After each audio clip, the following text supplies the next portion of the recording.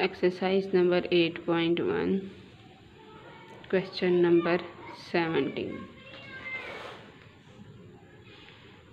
An is equal to a1 plus n minus 1 into d.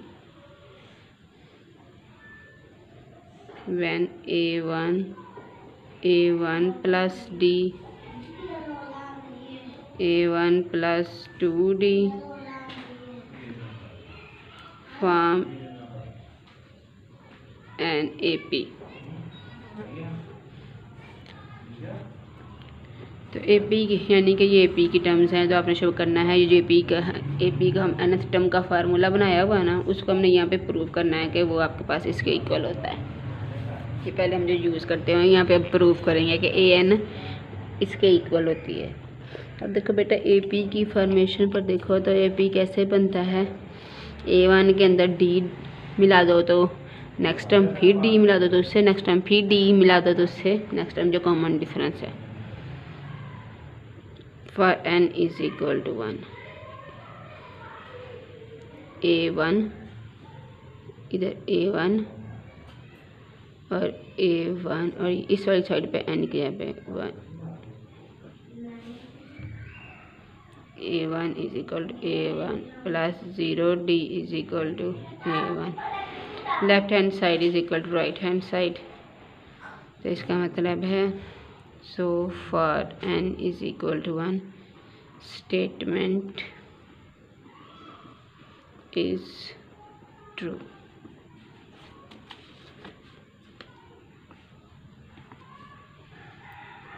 For n is equal to k, suppose that statement is true। मतलब क्या है कि a के यहाँ पर n की जगह पे k पुट करेंगे। a के is equal to a1 plus k minus 1 into d। Call this number 1। For n is equal to k plus 1, we want to show that statement is true। हम ये show करना चाहते हैं कि statement जो है ट्रू है। उसके लिए हम क्या करेंगे, हम ये चाहते हैं कि a k plus 1 is equal to a1 k plus 1 minus 1 into D. जहाँ जहाँ n है वहाँ पे k प्लस 1 पुट कर देंगे। लेफ्ट हैंड साइड ले लें,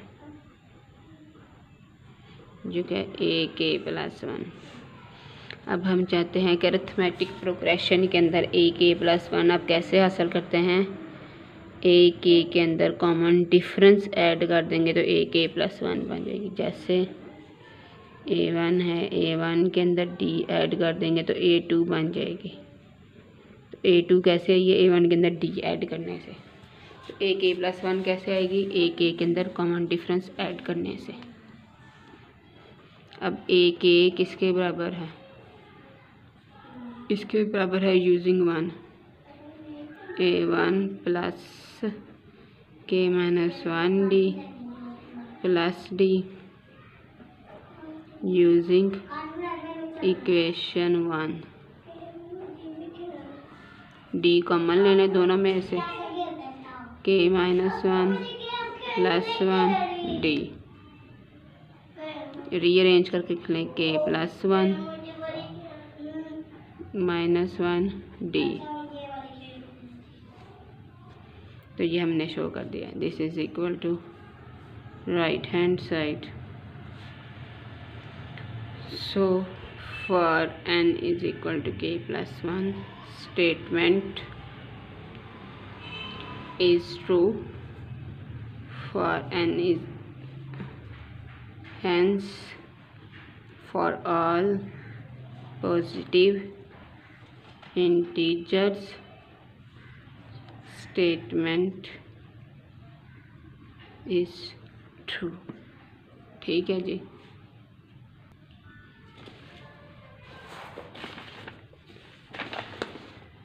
क्वेश्चन नंबर 20 आपको शो करके दिखाती हूँ।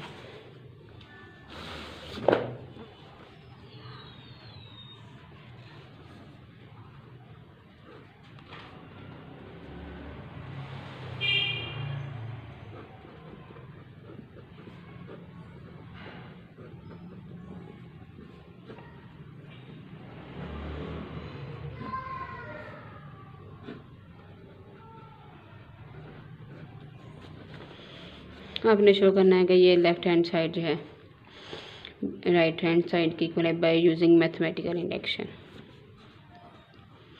For n is equal to 1। इसका मतलब क्या है, आपने यहाँ से सिर्फ एक टर्म लेनी है और यहाँ पर n की जगह पे 1 पुट करना है।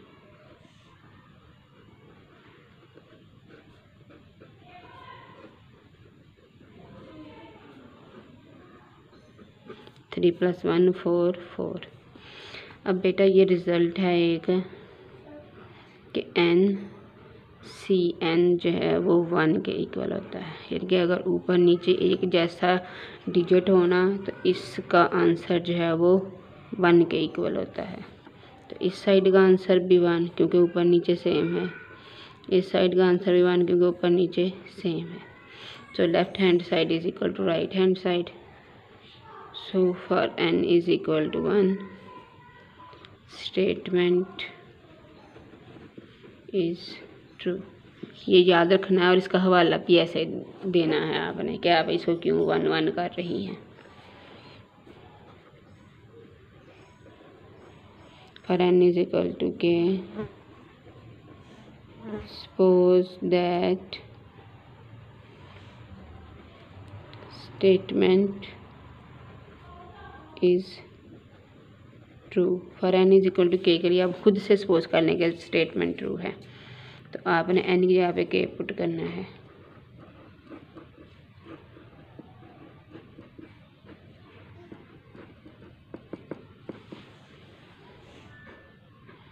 k plus 2 3 is equal to k plus 3 4। Call this number 1 for n is equal to k plus 1. We want to show that statement is true। That is, हम क्या चाहते हैं, यहाँ पर n की जगह पे k प्लस 1 पुट करते हैं और उससे पहले kth टर्म भी लिखनी है 3 3।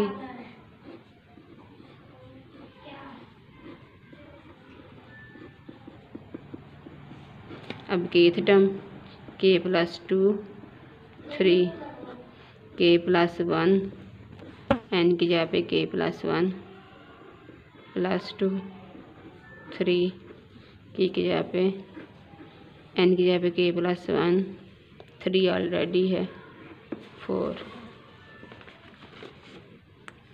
हम इसके बराबर शो करना चाहते हैं। लेफ्ट हैंड साइड ले लें,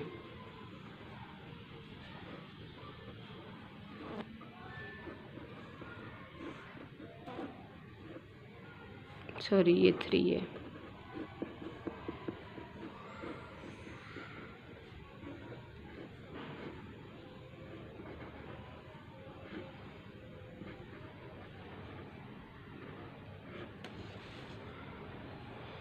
अब इतनी टर्म्स किसके बराबर हैं, ये एस के है, ठीक है जी। और ये किसके बराबर है, इसके बराबर है यूजिंग इक्वेशन 1। ये क्या बन जाएगा, ये सारा किसके बराबर हो जाएगा, k प्लस 3 4 और ये term k plus 3 3 using equation 1। अब इनको कैसे ऐड करना है, इसका भी मैं एक फार्मूला लिखने लगी हूँ, वो आपने याद रखना है और मेंशन भी करना है इसी तरह से।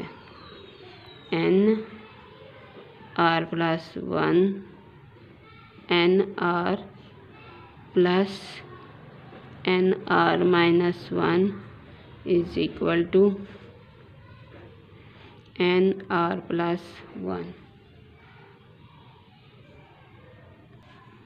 सॉरी N प्लस 1 R के बराबर होगा। मतलब क्या है कि अगर ऊपर वाली टर्म्स सेम हो और इन दोनों में सिर्फ एक का डिफरेंस हो, यानी कि एक R हो और एक R-1 हो, ऊपर वाली टर्म्स सेम हो और जो है जो नीचे वाली टर्म्स हैं उनमें सिर्फ एक का डिफरेंस हो, तो इनको सम कैसे करते हैं, ऊपर वाली टर्म में एक ऐड कर देते हैं,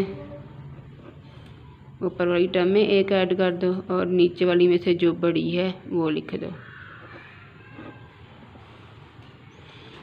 तो क्या मैं इसको ऐसे लिख सकती हूँ,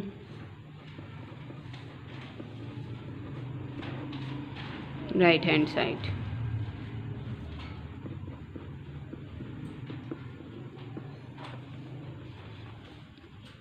ठीक है जी।